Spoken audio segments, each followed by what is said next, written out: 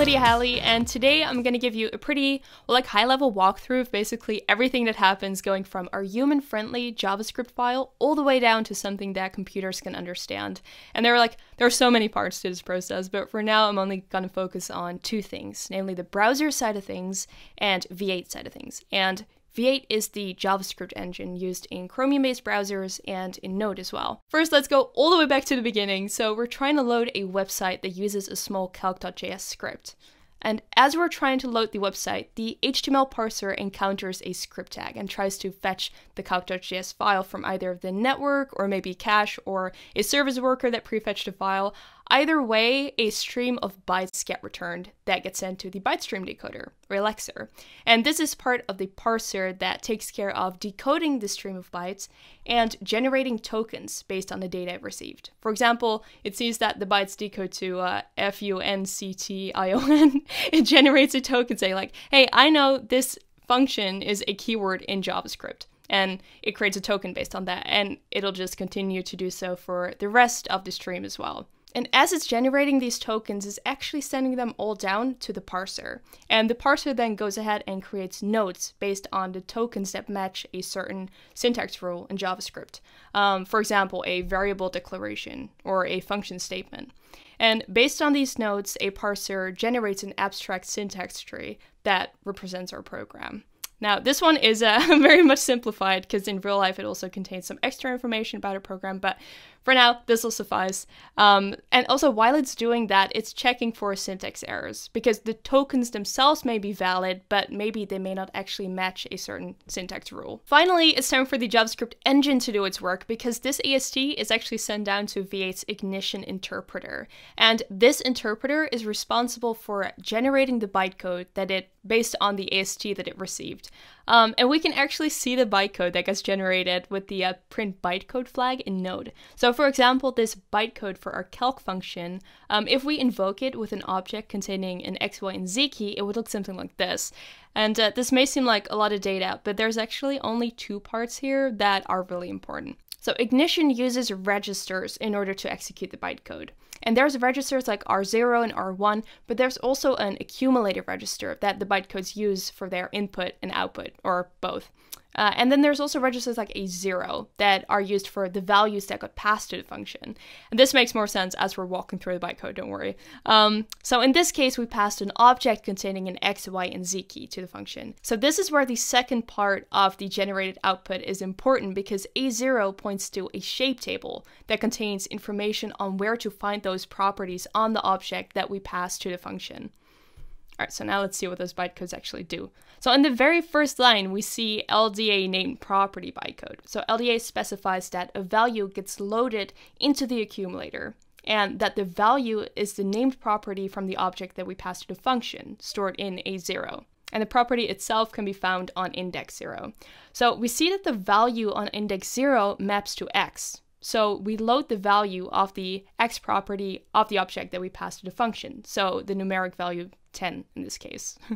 Then we multiply the current value in the accumulator by the small integer 50. And then *R0 specifies that the current value of the accumulator has to get stored in register R0. Then again, we load a property and store this into the accumulator, but this time it's from the second index, which points to y. And y has a value of 20, so the value of the accumulator is now 20. And *2 specifies again that the current value of the accumulator has to get stored in register R2. We again load a named property from A0 into the accumulator, the value on the third index this time, which maps to z, as a value of 30. So we multiply the current value of the accumulator with the value that's currently stored in register R2. So one more step, we have to add the value stored at register R0 to the current value of the accumulator. So this means that we're adding 500 plus 600 is 1100. And finally, we return the value of the accumulator, which is 1100. Now, the bytecode that is generated by the bytecode generator also goes through some smaller optimizations, after which the bytecode actually gets executed, and it's possible to run this on our machines. So finally, we have something that our machines can work with. Now, you may have noticed that I skipped some things in the bytecode, so let's see what's up with them. This is actually part of V8's optimizations. Because when we pass an object to V8, such as the X, Y, and Z object in this case, it creates a shape for that specific object structure. And if you're reading like documentation or blog posts, this is also referred to as a hidden class or a map. But it's kind of confusing because we also have classes in JavaScript and we have maps in JavaScript, but it's not a JavaScript class or a JavaScript map. So shape is the way to go because we don't have those natively in JavaScript. So a shape is basically just the structure of that object.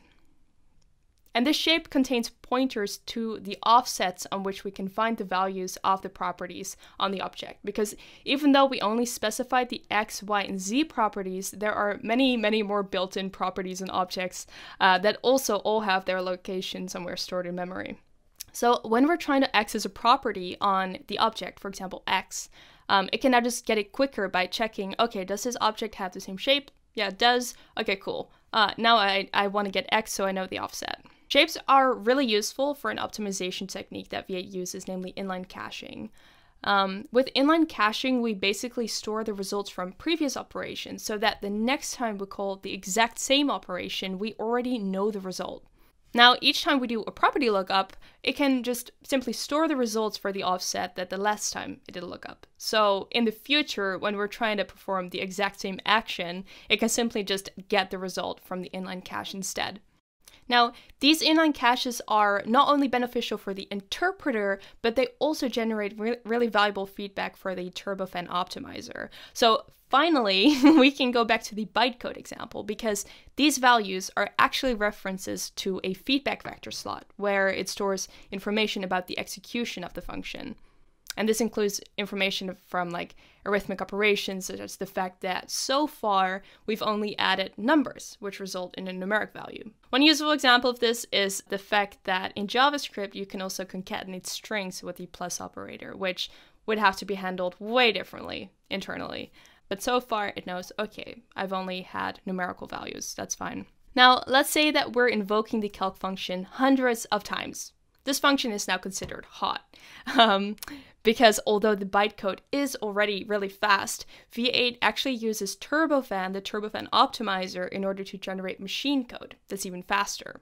So based on the bytecode and the generated feedback for specific code blocks, it can generate optimized architecture-specific machine code that can run directly on your machine. So the next time that we invoke the function, it can just skip over the bytecode and immediately execute the machine code instead.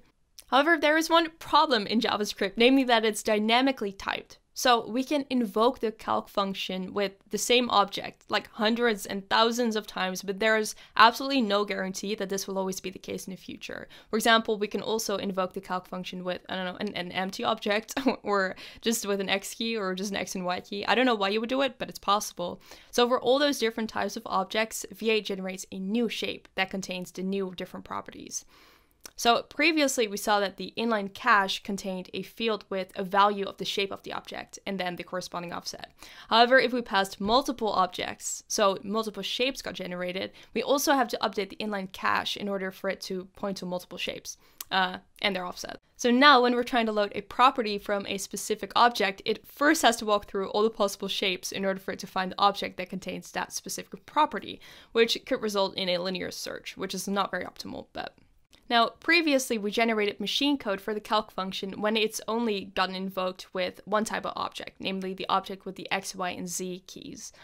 However, if we call the calc function again, but with a different shape, turbofan's shape check fails, in which case we can no longer use this optimized machine code, and we actually have to de-optimize back to the generated bytecode. And this is a pretty expensive operation that you mostly want to avoid.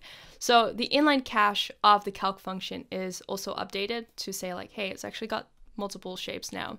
Now the calc function again can get hot and optimized even after de-optimization, although turbofan has to handle it a little bit differently when it's encountered multiple shapes.